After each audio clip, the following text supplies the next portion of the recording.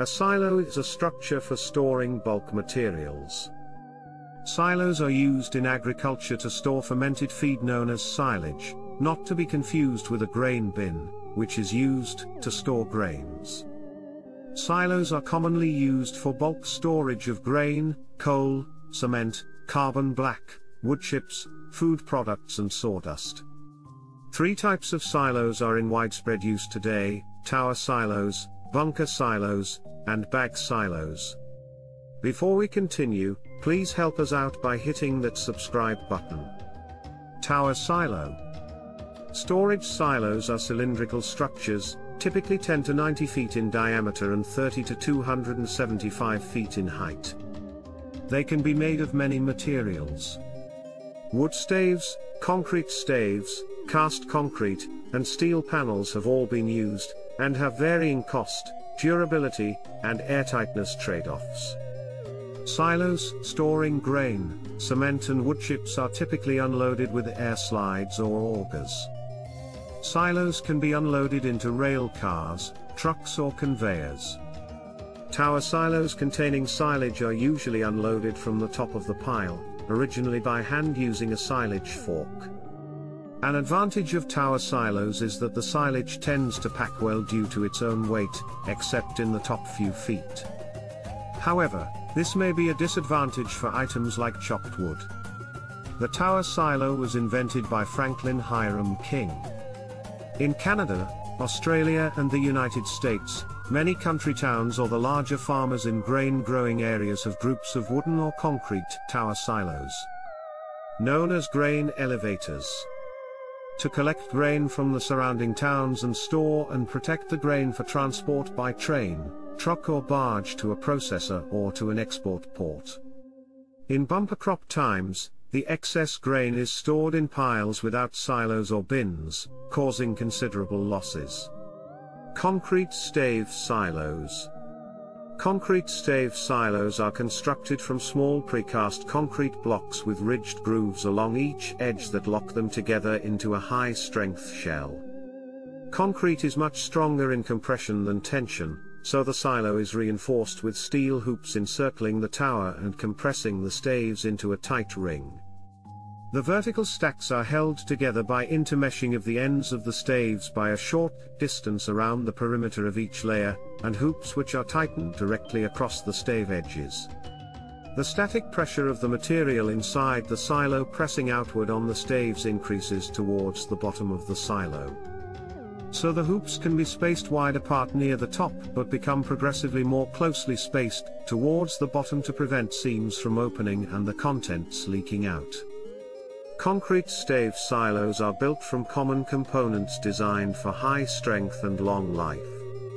They have the flexibility to have their height increased according to the needs of the farm and purchasing power of the farmer, or to be completely disassembled and reinstalled somewhere else if no longer needed.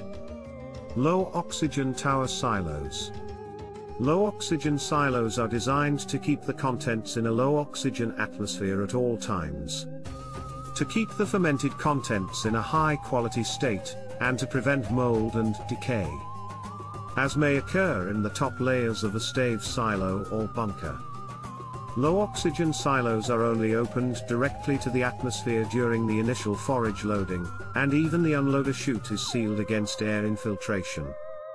It would be expensive to design such a large structure that is immune to atmospheric pressure changes over time. Instead, the silo structure is open to the atmosphere but outside air is separated from internal air by large impermeable bags, sealed to the silo breather openings. In the warmth of the day when the silo is heated by the sun, the gas trapped inside the silo expands and the bags breathe out and collapse. At night the silo cools, the air inside contracts and the bags breathe in and expand again. While the iconic Blue Harvester low-oxygen silos were once very common, the speed of its unloader mechanism was not able to match the output rates of modern bunker silos, and this type of silo went into decline. Bunker silos. Bunker silos are trenches, usually with concrete walls, that are filled and packed using tractors and loaders. The filled trench is covered with a plastic tarp to make it airtight. These silos are usually unloaded with a tractor and loader. They are inexpensive and especially well suited to very large operations. Bag silos. Bag silos are heavy plastic tubes, usually around 8 to 12 feet in diameter, and of variable length as required for the amount of material to be stored. They are packed using a machine made for the purpose, and sealed on both ends.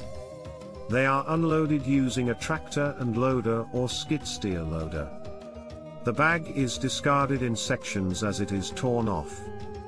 Bag silos require little capital investment. They can be used as a temporary measure when growth or harvest conditions require more space, though some farms use them every year. Bins. A bin is typically much shorter than a silo, and is typically used for holding dry matter such as cement or grain. Grain is often dried in a grain dryer before being stored in the bin. Bins may be round or square, but round bins tend to empty more easily due to a lack of corners for the stored material to become wedged and encrusted. The stored material may be powdered, as seed kernels, or as cob corn. Due to the dry nature of the stored material, it tends to be lighter than silage and can be more easily handled by underfloor grain unloaders. To facilitate drying after harvesting, some grain bins contain a hollow perforated or screened central shaft to permit easier air infiltration into the stored grain. Thank you for watching. Please help us out by hitting that subscribe button. See you next time for more videos coming soon.